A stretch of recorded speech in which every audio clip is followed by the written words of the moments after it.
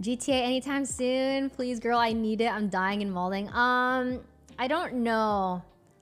I don't know. I don't know. I don't know.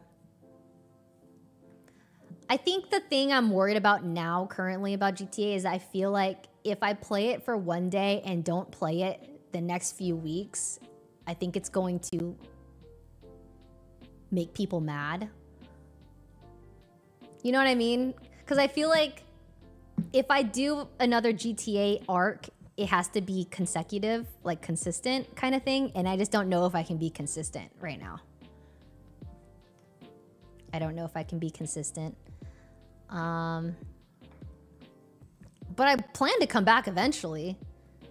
Let it die already? Well, I'm having fun. Like, I have fun playing GTA. It's just, right now, games like Valorant and Fortnite where you can get on and you don't, you know, you can also stop playing and get on and stop playing. It's just, it feels a bit, there's like less pressure to be consistent with it than the GTA community. Like, there's definitely people.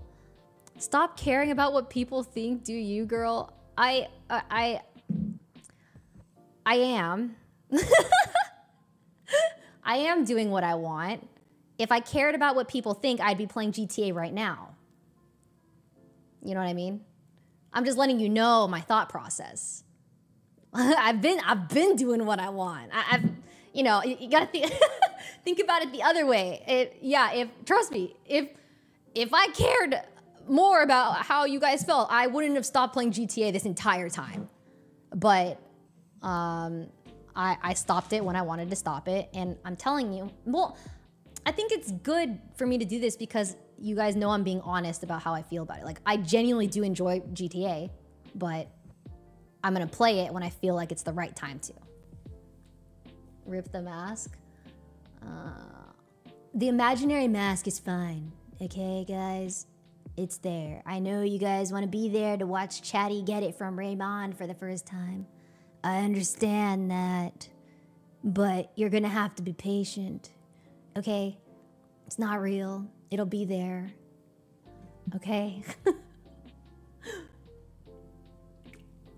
But when we get back on GTA, it's going to be fun. And it's going to be hype. What is this voice? This is my Trump voice. ASMR Trump voice. Okay,